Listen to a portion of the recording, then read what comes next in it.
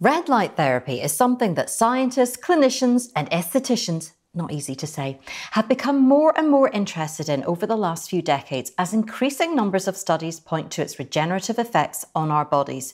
It's thought to be helpful in healing wounds and supporting tissue repair, boosting hair growth, treating some skin conditions, mending sun damage, and reducing the effects of aging on the skin, and even improving joint health to some degree. Among its fans is Dr Qian Xu.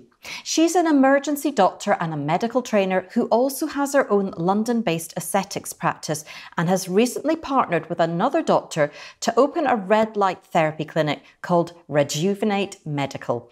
Her passion for and her understanding of red light therapy is really impressive, and in this interview she sets out why she believes red light is a transformative treatment that should be on all our radars. Dr. Qian, thank you for joining me. It's good to meet you. I know that you are an emergency doctor, but you also have your own aesthetics practice in London, and more recently you've opened a clinic specialising in red light therapy. So I'm really interested to hear about why it's red light that stands out to you among other treatments. But first, could you explain what red light is? Because there can be a lot of confusion around infrared and laser and multi-spectrum light. What is red light therapy and what can it do? Sure. Hi, Claire. Thank you so much for having me on here. This is one of my favourite topics to talk about. So I hope we've got enough time today. So let's start with red light therapy. So what red light therapy is, it's using a particular wavelength of light. It looks red, so it's red light, which is about, to be more scientific, is about 630 nanometers in wavelength. Okay. And also using a bit of near infrared light, which is around the sort of 810 nanometer wavelength. So near infrared is just slightly outside of the visible spectrum. And it just sort of provides a little bit of heat, not too much, not the infrared. So the far infrared is a lot more heating and it's used in saunas a lot more. But the near infrared light just can warm up the skin a little bit, but it has more healing properties, also, different to the far infrared. So red light therapy, very often it uses the combination of the red light and the near infrared red light to shine on parts of the body or the whole body to achieve a therapeutic effect. It's a form of low-level light therapy as opposed to high-level light therapy, like intense pulse light, IPL. Some people may have heard of it. And lasers is also a type of light therapy, but lasers are very, very strong and intense and, can burn the skin. It's very focused light. Yeah. So red light therapy is also known as biomodulation, photobiomodulation, and it's a form of low-level light therapy. So what range of uses would you be looking at it for? So the application of red light therapy is huge. I mean, there's so many different indications that can benefit from this. So the most commonly used applications are for boosting energy. And this could be just generally, the energy that you feel when you feel like you're sort of low energy, low mood, feeling tired and fatigued. That's a very kind of vague presentation. It could have lots of different factors affecting it. So at the very cellular level, red light therapy can help to boost the level of energy within the cells. And then the sort of knock-on effect of that is that once the cells have more energy to use, it can do what it needs to do quicker and more effectively. So just having more energy means that the body can detox better, can rest and recover better, can sleep better. The immune system can work better.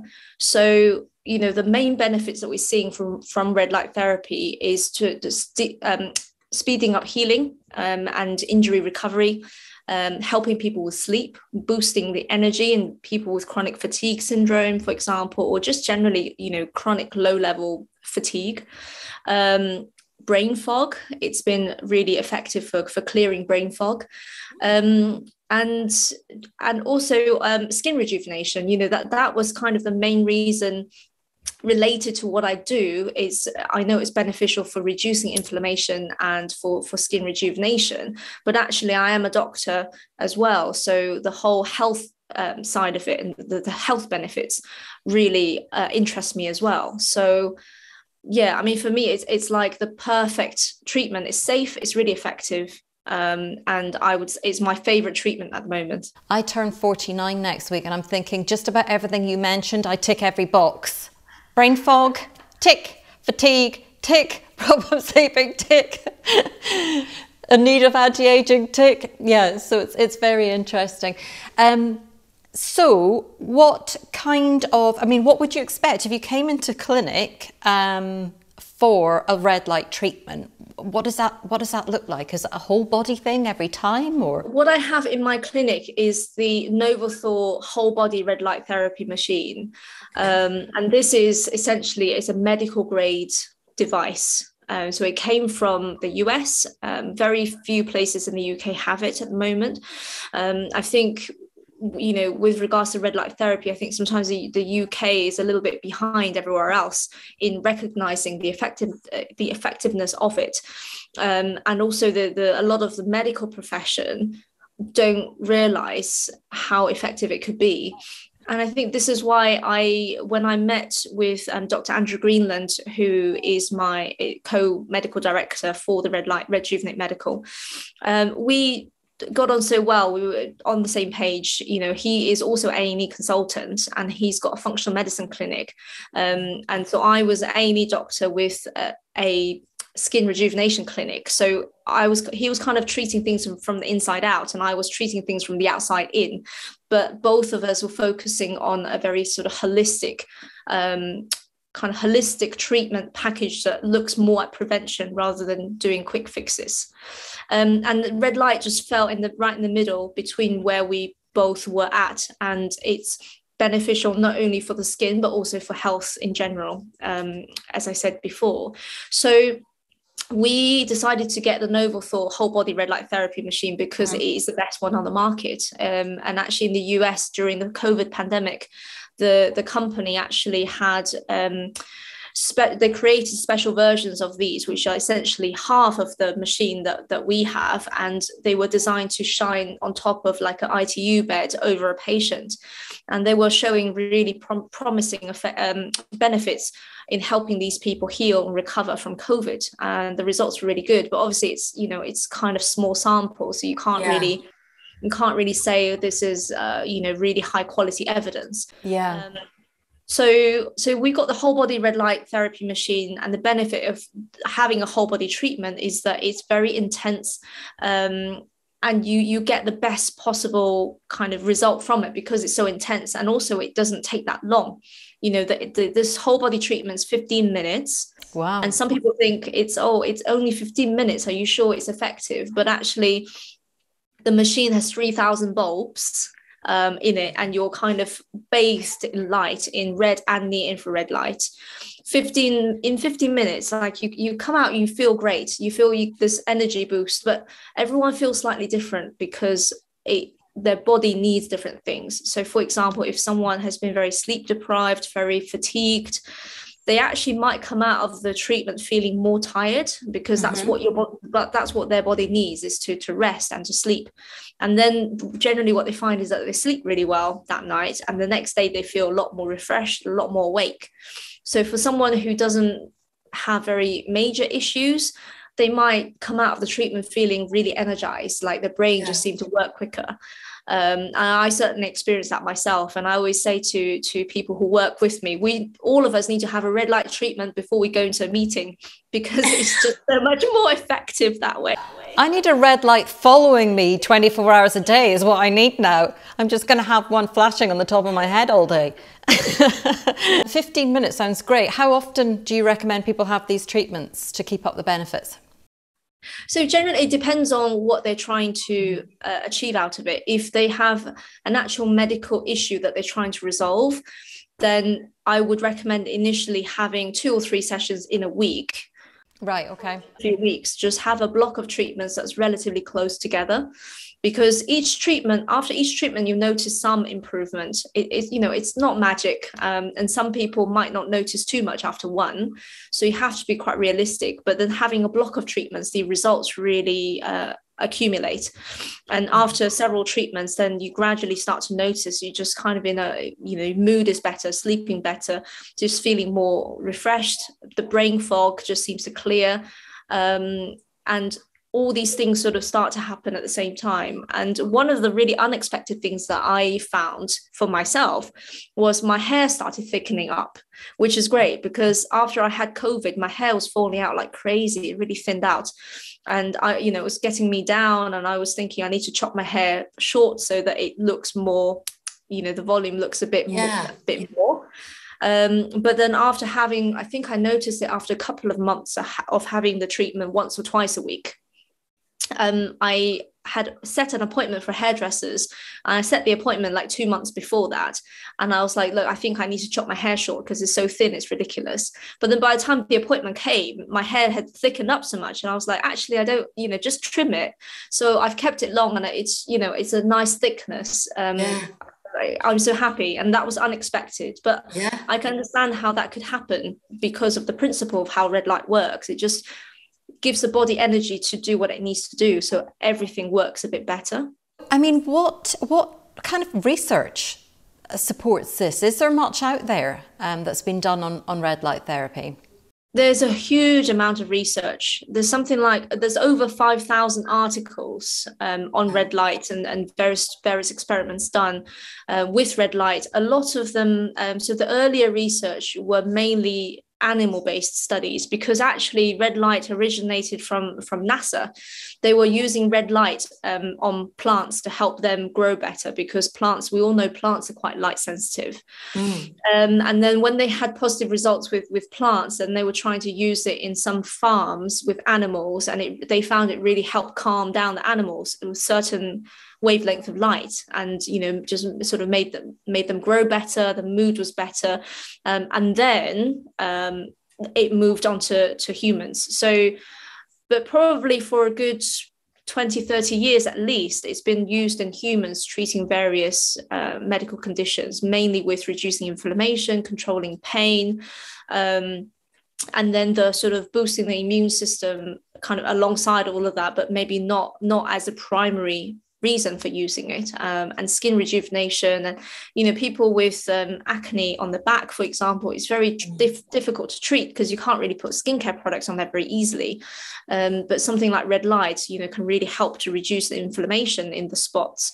And when the skin is not inflamed, then it has a chance to heal. And then when the skin is healthier, then it's less likely to have breakouts and spots. So you kind of try to get the body and the skin into a virtuous cycle, so that things get better and better. Fantastic. And so for anti-aging, which a lot of my viewers are interested in, what kind of results are you seeing there? I mean, are we talking very subtle, or what scenario would you recommend that for?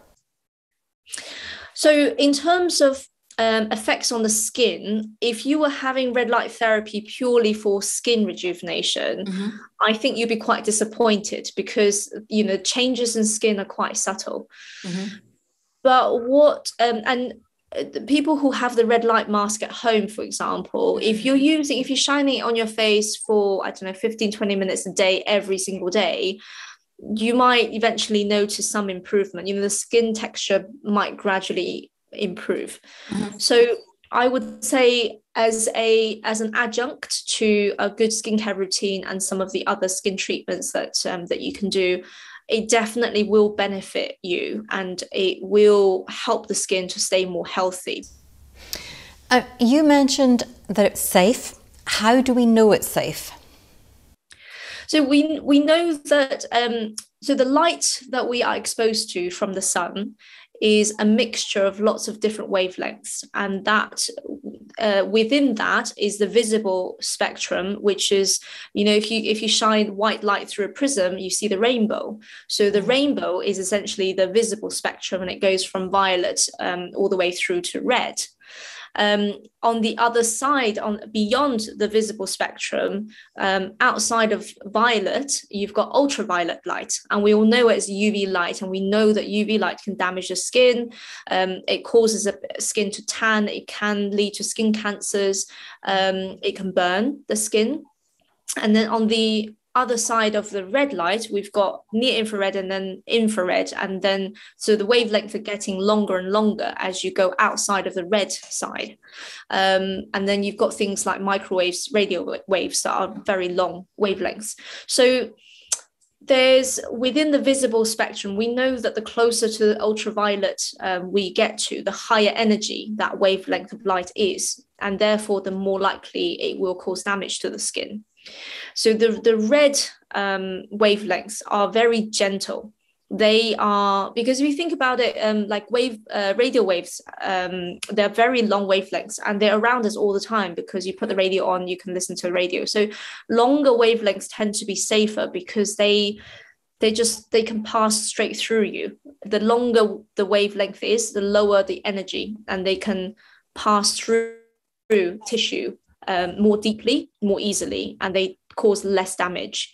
So in the red wavelengths, we know that it can penetrate to about, a good sort of 3 to 4 centimeters at least into the skin. So it's not just absorbed by the superficial part of the skin, but deeper tissues as well.